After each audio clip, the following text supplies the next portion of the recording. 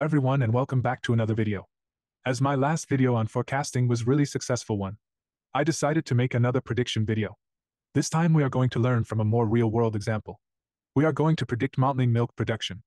We are going to use the time series forecasting method to predict monthly milk production. If you want to read more or you want to download the source code, then check the link in description. And also check out my Substack. You will find it really helpful.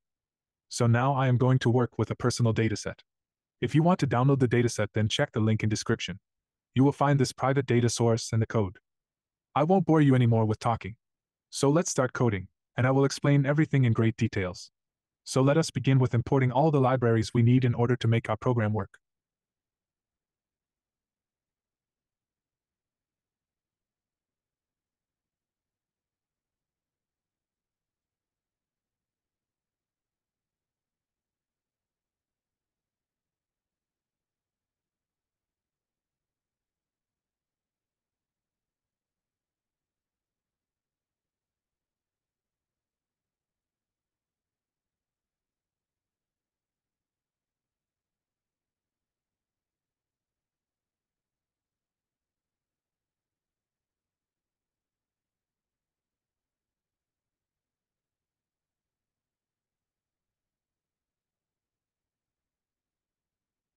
This code snippet is written in Python and imports various libraries for data manipulation, visualization, and time series analysis.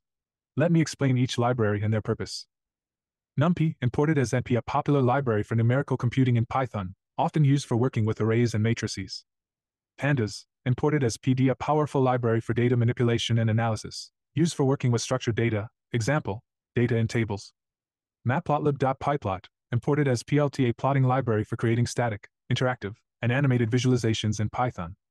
Seaborn, imported as SNS, a statistical data visualization library based on Matplotlib that provides a high-level interface for creating informative and attractive statistical graphics.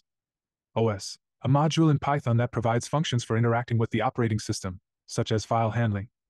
Statsmodels.api, imported as SM, a library for statistical modeling, hypothesis testing, and data exploration in Python.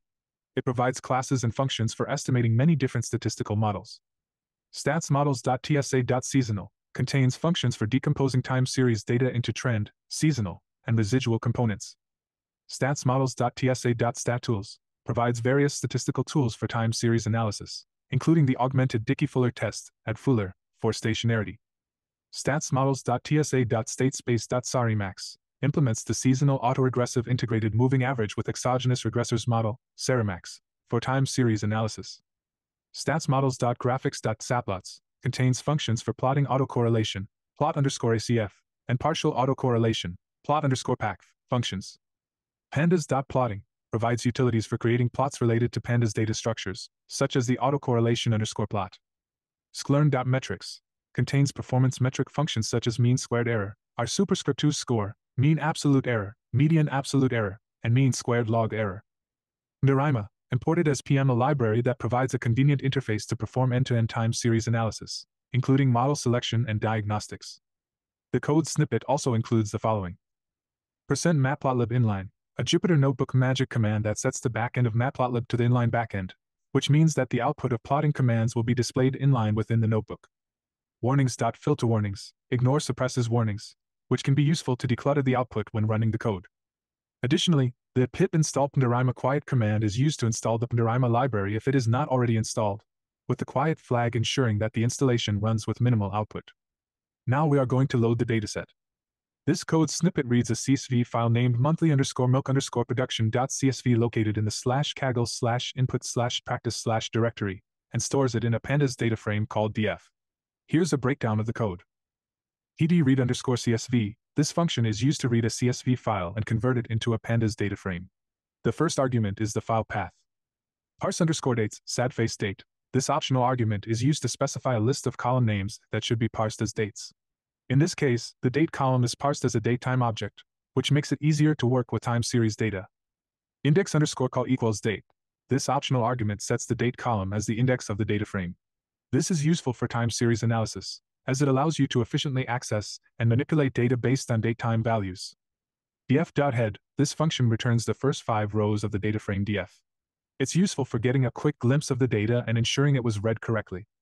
In summary, This code snippet reads a CSV file containing monthly milk production data, converts the date column to a datetime object, sets it as the data frame index, and then displays the first 5 rows of the resulting data frame.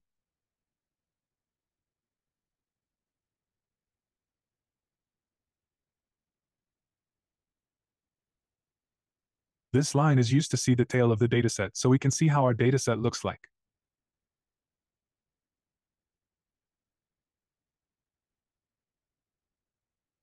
Running df.shape returns a tuple that shows the dimensions, i.e., the number of rows and columns, of the data frame df. The output is in the format, number of rows, number of columns.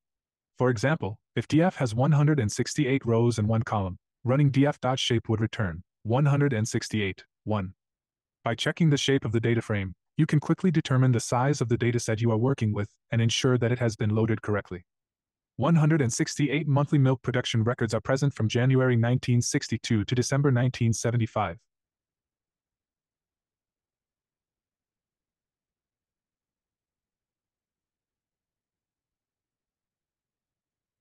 The df.describe method is used to generate a summary of various descriptive statistics for each numeric column in the data frame df. By default, it includes the following statistics. Count, the total number of non-missing values. Mean, the mean average value. STD, the standard deviation. Min, the minimum value. 25%, the 25th percentile value, also known as the first quartile. 50%, the 50th percentile value, also known as the median or second quartile. 75%, the 75th percentile value, also known as the third quartile. Max, the maximum value. The output will be a new data frame where each row corresponds to one of these statistics, and each column corresponds to a numeric column in the original df data frame. By running df.describe, you'll get a summary of the descriptive statistics for the numeric columns in the data frame, which can provide useful insights into the distribution and general properties of the data.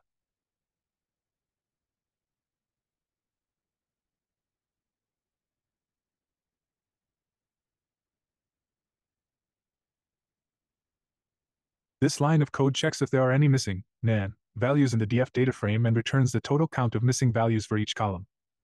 df.isNa, this method returns a data frame with the same shape as df, where each element is a Boolean value that indicates whether the corresponding element in df is a missing value, true if the value is missing, false otherwise. .sum, this method calculates the sum of true values, treated as 1, for each column, resulting in a series with the total count of missing values for each column.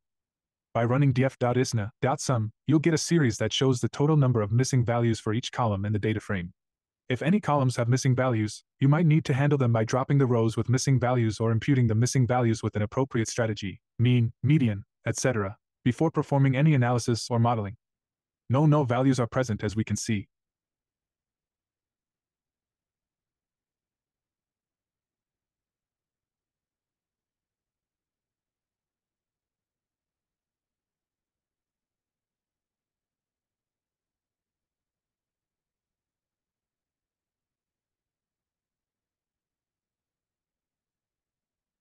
This code snippet creates a line plot of the df data frame using the plot method, sets the title of the plot, and then displays it. Here's a breakdown of the code. df.plot, figsize sadface 10, 5, this line of code calls the plot method on the data frame df to create a line plot. The figsize argument is set to 10, 5, which specifies the width and height of the plot in inches. plt.title, monthly milk production. This line of code sets the title of the plot using the title function from the matplotlib.pyplot library. The title is set to monthly milk production. plt.show, this line of code displays the plot. This function is necessary to show the plot when using a script, although it's not always needed in Jupyter notebooks because plots are often displayed automatically. However, it's good practice to include it to ensure the plot is displayed correctly. In summary, this code snippet creates a line plot of the monthly milk production data stored in the df data frame, sets the plot's title to monthly milk production, and then displays the plot. We can observe that there is an increasing trend and very strong seasonality in our data.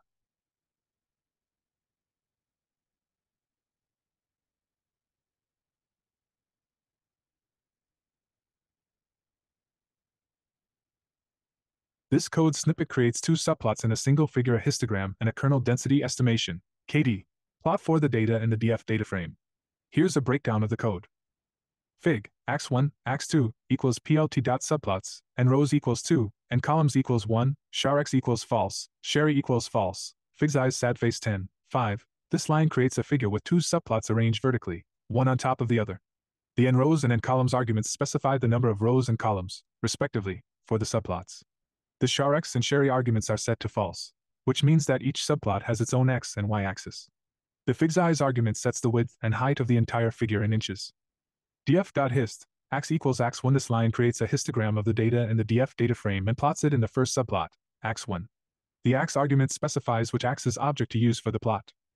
df.plot, kind equals kd, ax equals ax2. This line creates a kd plot of the data in the df data frame and plots it in the second subplot, ax2.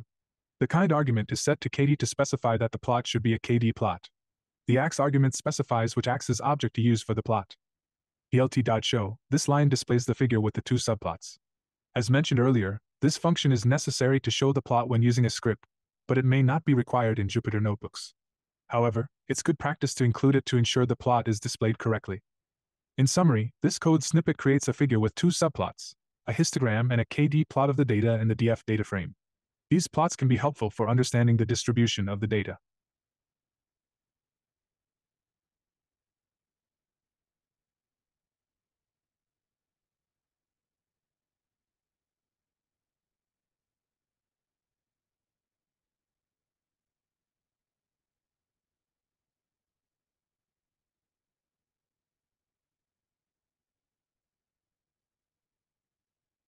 This code snippet decomposes the time series data in the production column of the df data frame into its trend, seasonal, and residual components using the seasonal_decompose function from the statsmodels.tsa.seasonal module. Then, it plots the decomposition results. Here's a breakdown of the code. Decomposition equals seasonal_decompose, df, production, period equals 12, model equals additive. This line calls the seasonal_decompose function on the production column of the df data frame. The period argument is set to 12, which indicates the seasonal frequency of the data, in this case, monthly data with a yearly seasonality. The model argument is set to additive, which assumes that the time series can be decomposed into the sum of its trend, seasonal, and residual components. plt.rcprims, figure.figsize equals 10, 5. This line sets the default figure size for matplotlib plots to 10 inches wide and 5 inches tall. The plt.rcprims dictionary allows you to configure global settings for matplotlib, such as the default figure size.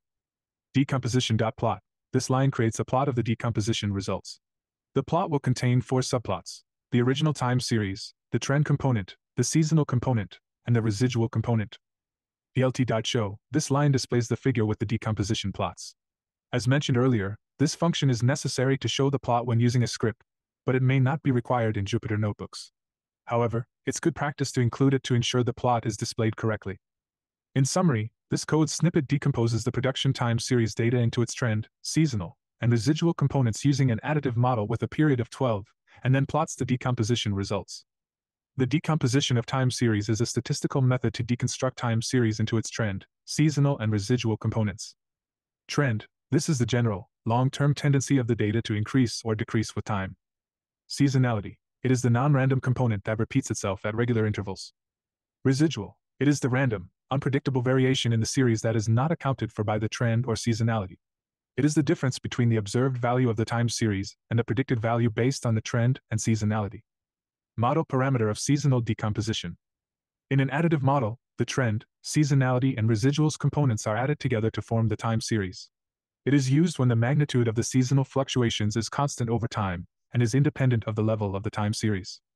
In a multiplicative model, the trend, seasonality, and residuals components are multiplied together to form the time series. It is used when the seasonal fluctuations increase or decrease in proportion to the level of time series. Modeling procedure. Remove the trend, if any, by applying transformation techniques. Detect whether time series is stationary. Plot ACF and PCF graph to estimate order of moving average or autoregressive processes.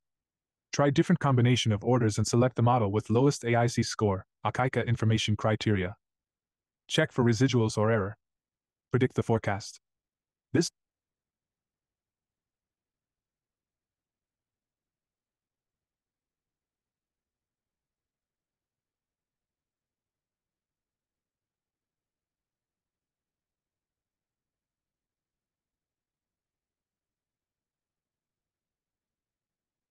code snippet creates a figure with two subplots showing the autocorrelation function, ACF, and partial autocorrelation function, PCF, plots of the production column in the DF data frame.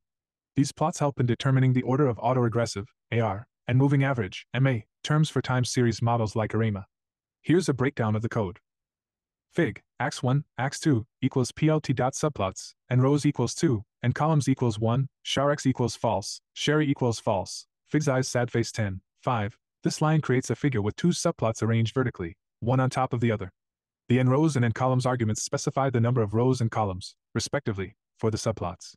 The charx and sherry arguments are set to false, which means that each subplot has its own x and y axis. The figsize argument sets the width and height of the entire figure in inches. Ax1 equals plot underscore ACF, DF, production, lags equals 40, ax equals ax1. This line calls the plot underscore ACF function from the statsmodels.graphics.saplots module on the production column of the DF data frame. It calculates the autocorrelation function and creates a plot with 40 lags. The ax argument specifies which axis object to use for the plot, ax1. Ax2 equals plot underscore path, DF, production, lags equals 40. Ax equals ax2. This line calls the plot underscore path function from the statsmodels.graphics.saplots module on the production column of the DF data frame. It calculates the partial autocorrelation function and creates a plot with 40 lags. The ax argument specifies which axis object to use for the plot, ax2. plt.subplots underscore adjust, space equals 0.5. This line adjusts the spacing between the subplots. The space argument is set to 0.5, which determines the height space between subplots in the same column. plt.show, this line displays the figure with the ACF and PCF subplots. As mentioned earlier, this function is necessary to show the plot when using a script, but it may not be required in Jupyter notebooks. However, it's good practice to include it to ensure the plot is displayed correctly. In summary, this code snippet creates a figure with two subplots, the ACF and PCF plots of the production time series data. These plots help identify the appropriate order of AR and MA terms for time series models like AREMA. We can see that both ACF and PCF plots do not show a quick cutoff into the 95% confidence interval area, in blue, meaning that the time series is not stationary. Augmented Dickey-Fuller test is used to check the stationality of data. Null hypothesis, unit root exists, time series is not stationary. Alternate hypothesis, unit root does not exist, time series is stationary.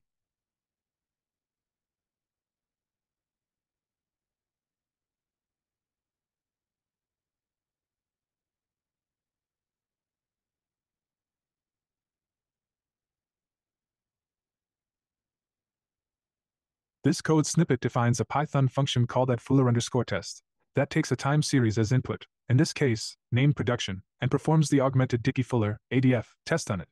The ADF test is a statistical test used to determine if a time series is stationary or not. Stationarity is an important assumption in time series analysis, as it affects the choice of models and forecasting methods. Here's a breakdown of the code. Def @Fuller_test, production. This line defines the function @Fuller_test, with a single input argument, production, which represents the time series data to be tested for stationarity. Result equals @Fuller. Production. This line calls the @Fuller function from the statsmodels.tsa.statools module on the input time series data production. The function returns a tuple containing the ADF test statistic, p-value, number of lags used, and number of observations used in the test. Labels equals ADF test statistic, p-value, #lags used, #observation used. This line defines a list of labels corresponding to the values returned by the @Fuller function. The for loop iterates through the result tuple and the labels list, printing the label and the corresponding value for each element in the tuple. The if statement checks if the p-value, which is the second element in the result tuple, accessed using result 1, is less than or equal to 0.05.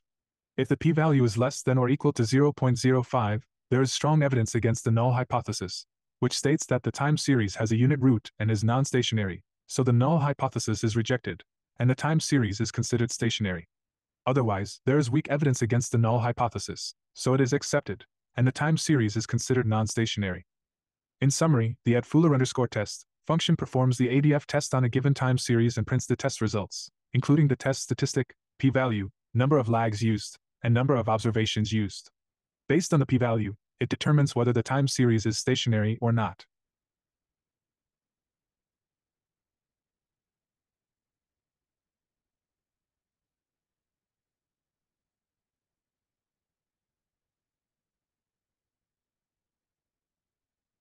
This line of code calls the @Fuller_test function you defined earlier and passes the production column of the DF data frame as input. The function will perform the augmented Dickey-Fuller (ADF) test on the production time series and print the test results, including the test statistic, p-value, number of lags used, and number of observations used. Based on the p-value, it will also determine whether the production time series is stationary or not. To see the output of this line, you will need to run the code in a Python environment, such as a Jupyter Notebook or an IDE like PyCharm. The output will provide insights into the stationarity of the production time series, which can help you determine the appropriate time series modeling and forecasting techniques to use.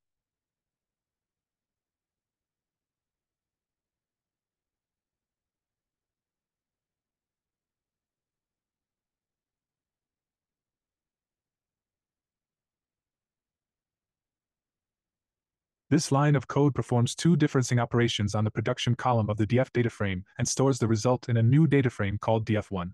Here's a breakdown of the code. df.diff, this method calculates the first-order difference of the production time series by subtracting the previous value from the current value.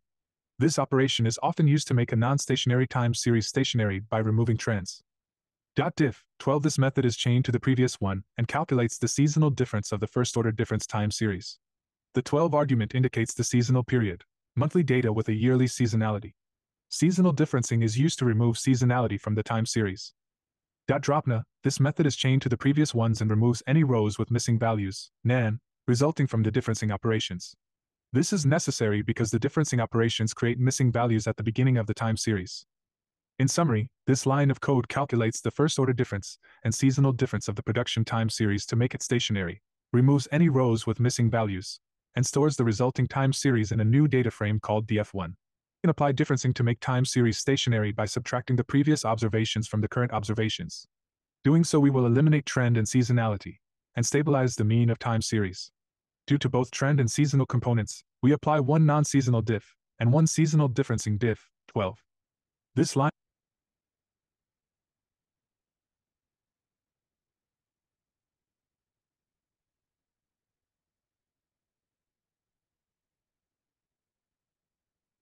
of code calls the add_Fuller_test function you defined earlier and passes the production column of the df1 data frame as input.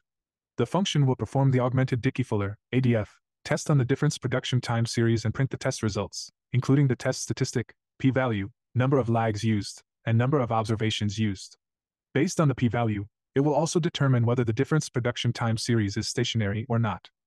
Running this line of code in a Python environment, such as a Jupyter Notebook or an IDE like PyCharm, will provide insights into the stationarity of the difference production time series after the first order and seasonal differencing.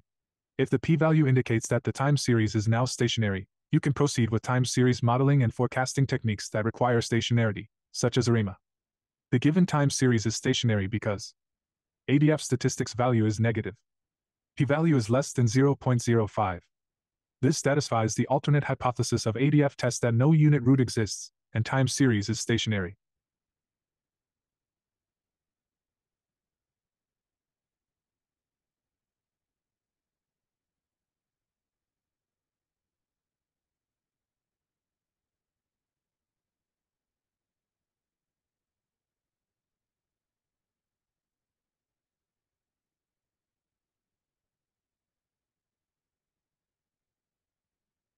This code snippet plots the difference production time series stored in the df1 data frame.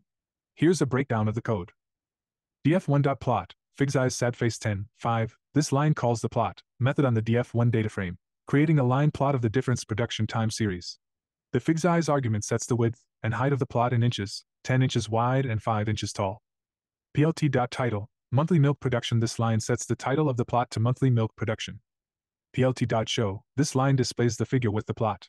As mentioned earlier, this function is necessary to show the plot when using a script, but it may not be required in Jupyter Notebooks. However, it's good practice to include it to ensure the plot is displayed correctly. In summary, this code snippet creates a line plot of the difference production time series, which should display the time series after applying the first order and seasonal differencing operations.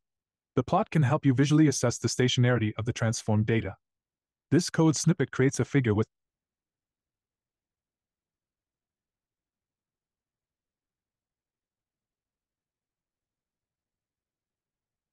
two subplots displaying the autocorrelation plots of the original production time series data, non-stationary data, and the difference production time series data, stationary data, stored in the df and df1 data frames, respectively. Here's a breakdown of the code. Fig, ax1, ax2, equals plt.subplots, and rows equals 2, and columns equals 1, charx equals false, sherry equals false, fig's eyes sad face 10, 5. This line creates a figure with two subplots arranged vertically, one on top of the other. The n rows and n columns arguments specify the number of rows and columns, respectively, for the subplots. The charx and sherry arguments are set to false, which means that each subplot has its own x and y axis. The fig's eyes argument sets the width and height of the entire figure in inches. Ax1 equals autocorrelation underscore plot, df, production. Ax equals ax1. This line calls the autocorrelation underscore plot function from the pandas.plotting module on the original production column of the df data frame. It creates an autocorrelation plot using the ax1 axis object. Ax1.set underscore title, non-stationary data. This line sets the title of the first subplot, the autocorrelation plot for the original data, to non-stationary data.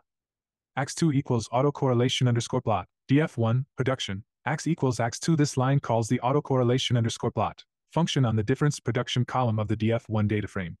It creates an autocorrelation plot using the ax2 axis object. Ax2.set underscore title, stationary data. This line sets the title of the second subplot, the autocorrelation plot for the difference data, to stationary data. plt.subplots underscore adjust, space equals 0.5. This line adjusts the spacing between the subplots. The space argument is set to 0.5, which determines the height space between subplots in the same column. plt.show, this line displays the figure with the two autocorrelation plots. As mentioned earlier, this function is necessary to show the plot when using a script, but it may not be required in Jupyter notebooks. However, it's good practice to include it to ensure the plot is displayed correctly. In summary, this code snippet creates a figure with two subplots, the autocorrelation plots of the original, non-stationary, and differenced stationary, production time series data. These plots can help you visually compare the autocorrelation patterns in the non-stationary and stationary time series data.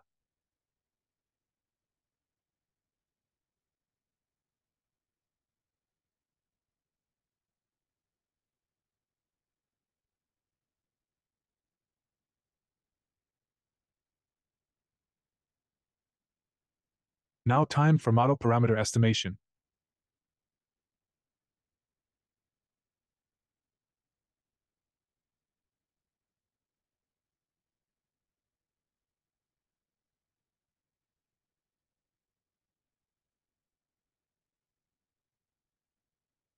This code snippet creates a figure with two subplots displaying the autocorrelation function, ACF, and partial autocorrelation function, PCF, plots of the difference production time series data stored in the df1 data frame.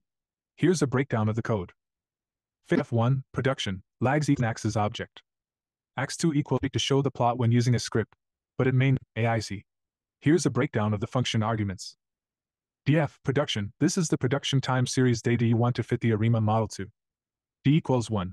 This specifies the order of first-order differencing to make the time series stationary. D equals 1. This specifies the order of seasonal differencing to remove seasonality. Seasonal equals true. This indicates that the time series has seasonality and should be modeled with the seasonal ARIMA. M equals 12. This specifies the seasonal period, which is 12 months for the monthly milk production data. Start underscore P equals 0, start underscore Q equals 0. These parameters specify the starting values for autoregressive, P, and moving average, Q, components when searching for the best ARIMA model. Max underscore order equals 6. This sets the maximum combined order of AR and M8 terms for the ARIMA model. The function will not consider models with a higher total order. Test equals ADF. This specifies the stationarity test to use when determining the order of differencing. The augmented Dickey-Fuller, ADF, test is used in this case. Trace equals true. This argument, when set to true, will print the search progress, including the ARIMA order and corresponding AIC for each model tested. After running the code, the model variable will hold the best-fitting ARIMA model found by the auto_ARIMA function. You can use this model for forecasting and further analysis. Parameters of auto_ARIMA.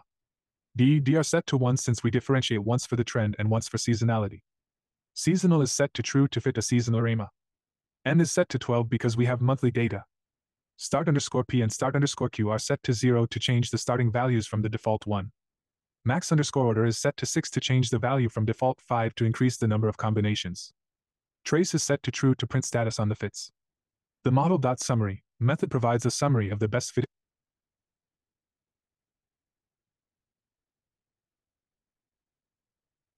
ARIMA model found by the pm.auto_ARIMA function. The summary includes information about the model's ARIMA order, coefficients, standard errors, and performance statistics such as the log likelihood, AIC, and BIC. Running this line of code in a Python environment, such as a Jupyter Notebook or an IDE like PyCharm, will display the summary table, which can help you understand the model's characteristics and evaluate its goodness of fit. Here's an example of the information you might see in the summary table. ARIMA order P, D, Q the number of autoregressive, AR, terms, differencing order, and moving average, MA, terms in the model. Seasonal ARIMA order P, D, Q, M the number of seasonal AR terms, seasonal differencing order, and seasonal MA terms in the model, along with the seasonal period. Coefficients, the estimated coefficients for the AR and MA terms, along with their standard errors, z-statistics, and p-values. Log likelihood, the log likelihood of the model, which is a measure of how well the model fits the data. AIC, Onepagecode information criterion, a measure of the goodness of fit that balances the model's complexity with its ability to fit the data. Lower AIC values indicate a better fitting model. BIC, Bayesian information criterion similar to AIC, but with a stronger penalty for model complexity. Lower BIC values indicate a better fitting model. By examining the summary table, you can gain insights into the model's performance and determine if it's appropriate for forecasting or further analysis.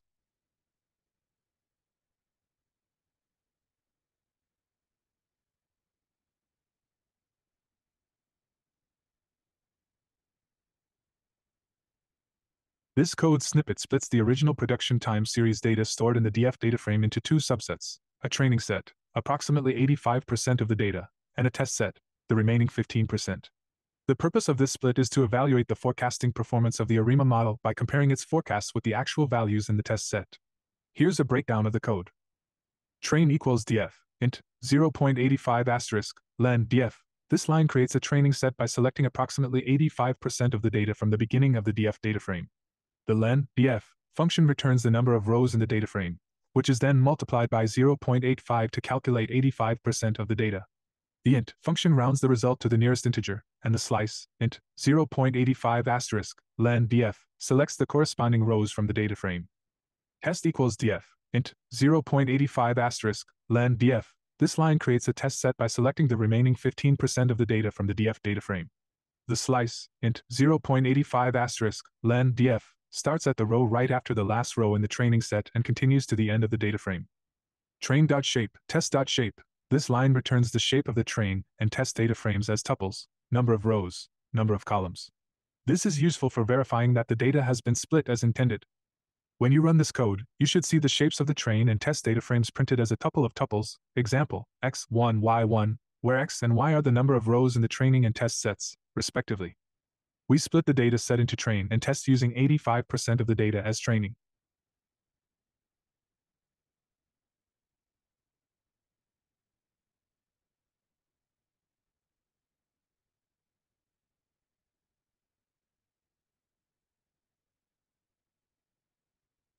In this code snippet, you are fitting a seasonal autoregressive integrated moving average (SARIMA) model to the train, production, time series data.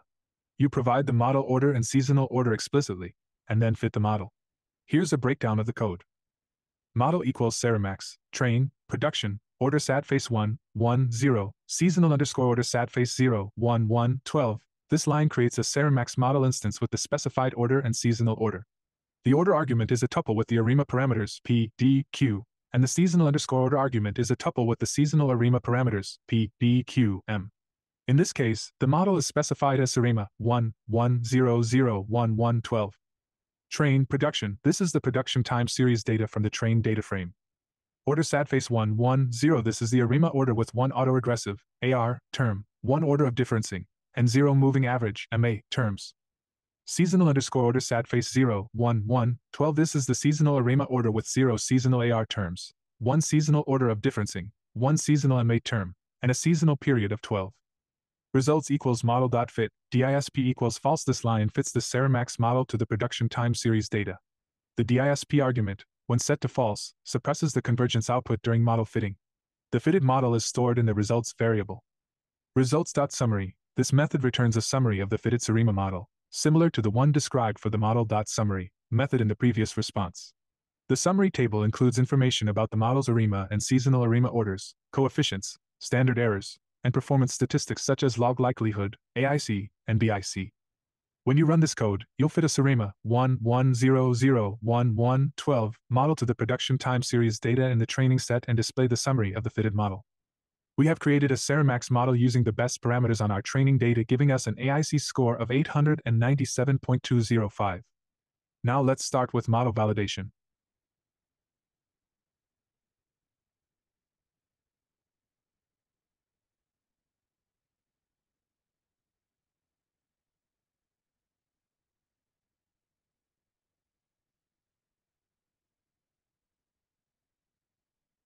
To check for residual statistic, we print the model diagnostics.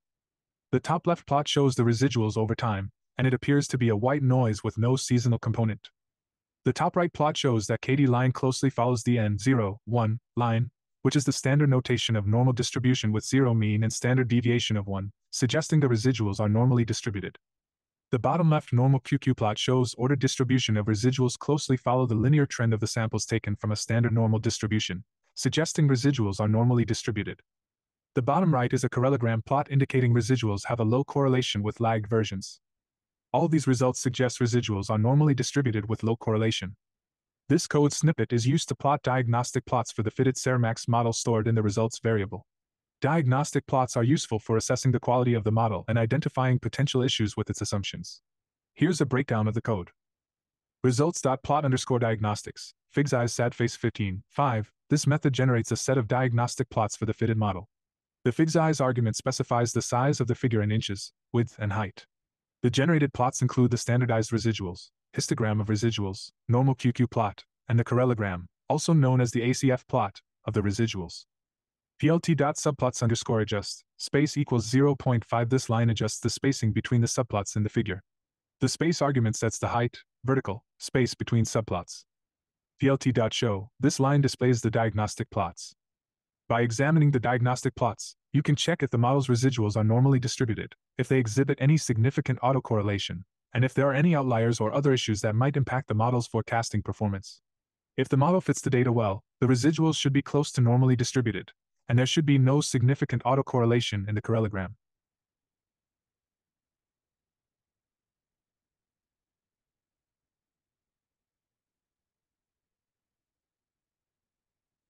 This code snippet generates predictions for the test set using the fitted Ceramax model stored in the results variable. Here's a breakdown of the code.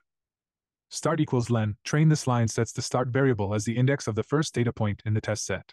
This is equal to the number of data points in the training set. End equals len, train, plus len test 1. This line sets the end variable as the index of the last data point in the test set. This is equal to the sum of the number of data points in the training and test sets minus 1.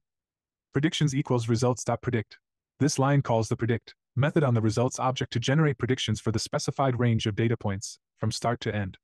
The predictions are stored in the predictions variable. Start equals start, end equals end. These arguments set the range of data points for which predictions are generated, as explained above. Dynamic equals false. This argument specifies that the predictions should be generated using a one-step ahead forecasting approach, where the actual values from the test set are used in the model up to the current prediction point. GYP equals levels. This argument specifies the type of prediction. In this case, levels indicates that the predictions should be in the original scale of the time series, i.e., not differenced. Rename, Surema 11001112, test predictions. This line renames the prediction series for easier identification when plotting or comparing with other prediction series. After running this code, the predictions variable will contain the predicted production values for the test set using the fitted Ceramax model. You can then compare these predictions with the actual production values in the test set to assess the model's forecasting performance.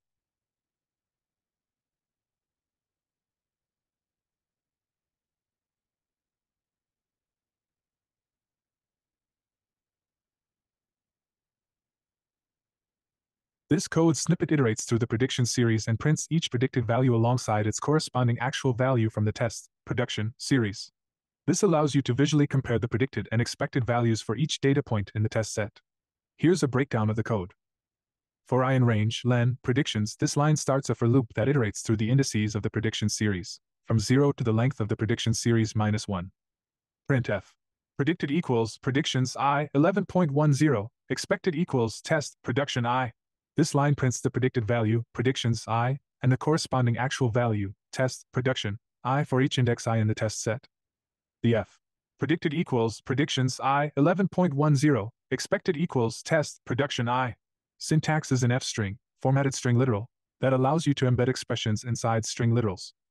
Predictions I 11.10 is an expression that formats the predicted value as a string with a maximum width of 11 characters and a precision of 10 decimal places, left aligned in the available space. Test production I is an expression that retrieves the actual value from the test data frame at the same index I. When you run this code, you will see the predicted and expected values printed side by side for each data point in the test set, allowing you to visually compare the performance of the SARIMA model on the test data.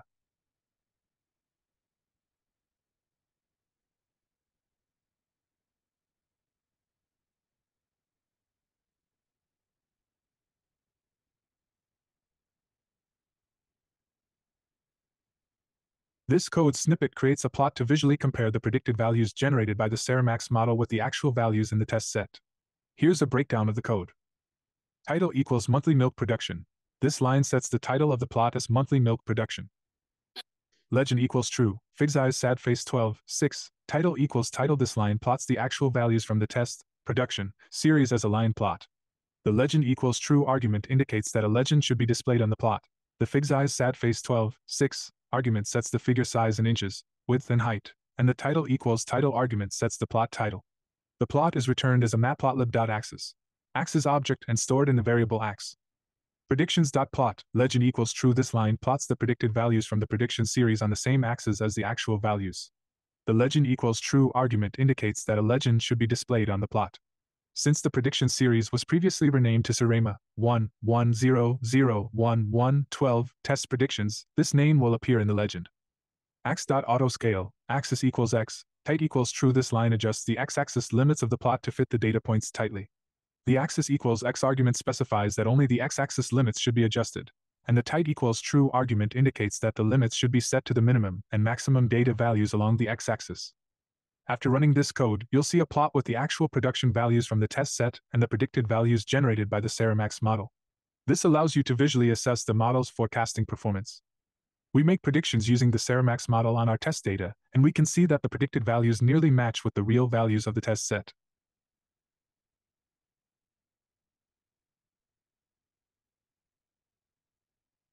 This code snippet calculates various evaluation metrics for the SARIMAX model's predictions and stores them in a pandas data frame called evaluation_results. The metrics calculated include R², R2_score, mean absolute error, MAE, mean squared error, MSE, and mean absolute percentage error, MAPE. Here's a breakdown of the code. Evaluation_results equals PD data frame, R2_score, R2_score, test, production, predictions, index sad face 0. This line creates a new data frame with a single row, index 0, and a column R2_score containing the R² value computed using R2_score, test, production, predictions. Evaluation_results, mean_absolute_error, equals mean_absolute_error, test, production, predictions. This line computes the mean absolute error using mean_absolute_error, test, production, predictions, and adds it as a new column named mean_absolute_error to the evaluation_results data frame. Evaluation_results, mean_squared_error, equals mean_squared_error, test, production, predictions. This line computes the mean squared error using mean_squared_error, test, production, predictions, and adds it as a new column named mean_squared_error to the evaluation_results data frame.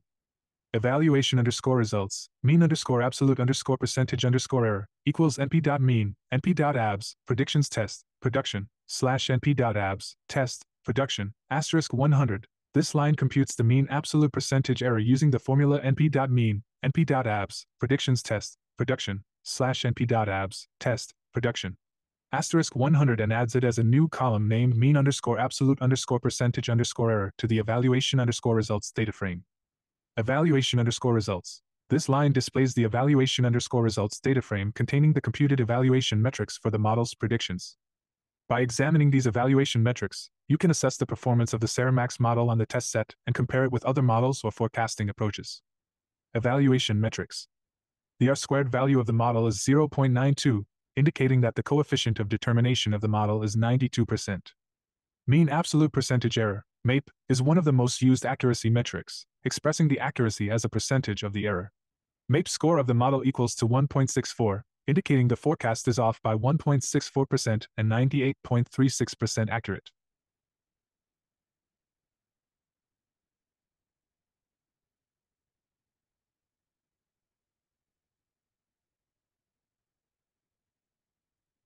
This code snippet generates a forecast for a specified range of dates, December 1, 1975 to December 1, 1980, using the Ceramax model and plots the forecasted values along with the observed values from the original dataset. Here's a breakdown of the code. Forecast equals results.get_prediction, start equals 1975-12-01, end equals 1980-12-01. This line calls the get_prediction method on the results object to generate a forecast for the specified range of dates. The forecast is stored as a prediction results wrapper object in the variable forecast. IDX equals np.arrange, len, forecast.predicted_mean. This line creates an array of indices from 0 to the length of the forecasted values -1, which will be used as the x-axis values when plotting the forecast. Forecast_values equals forecast.predicted_mean. This line extracts the predicted mean values from the forecast object and stores them in the variable forecast_values. Forecast_ci equals forecast.conf_int. This line calculates the confidence intervals for the forecasted values and stores them in the variable forecast_ci. Fig, ax equals plt.subplots. This line creates a new matplotlib figure, an axis object for plotting. df.plot, ax equals ax, label equals observed. This line plots the observed values from the original dataset, df, on the axis object ax. The label observed is assigned to this plot for the legend. Forecast_values.plot, ax equals ax, label equals predicted. Alpha equals 0.7. This line plots the forecasted values on the same axis as the observed values. The label predicted is assigned to this plot for the legend, and alpha equals 0.7 sets the opacity of the line to 70%. ax.set_label, date, and ax.set_label, value. These lines set the labels for the x-axis and y-axis, respectively.